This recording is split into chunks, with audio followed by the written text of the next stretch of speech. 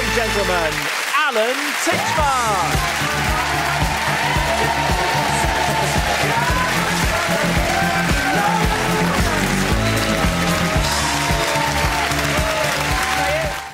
I've never longed for a bearded dragon or for an African hedgehog. I'm happy with the ones in my garden.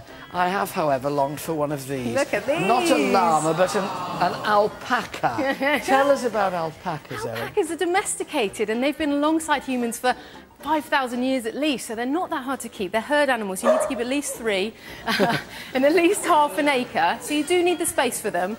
But they're very sociable. You can keep them with goats and sheep as well, and they're just grazers. They're not terribly high maintenance. They don't bark. You did hear a dog. We're coming to the dog in a minute. So, Paul, these are beauties. These are, what would it cost us if we wanted to buy an alpaca? Well, as you say, they need company. So well, they do. So you really need to have 3, as Ellie was saying, which needs about half an acre.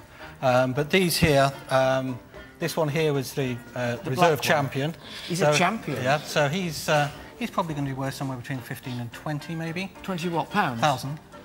15 and 20,000 pounds, that's good. This one here, I would like to think next year could be worth almost double that. So, 40,000 pounds? Yeah. And this one here, though, cute as he may be, is not going to make the grade as a stud male. Yeah. So he's going to be a pet. Yeah. So I'll sell him to you today, Alan, for somewhere between 500 and 1,000 pounds. That's a bit more like it. How could you say no? They make the most beautiful... They've got this beautiful wool. I've got a blanket to from alpaca. It's like cashmere.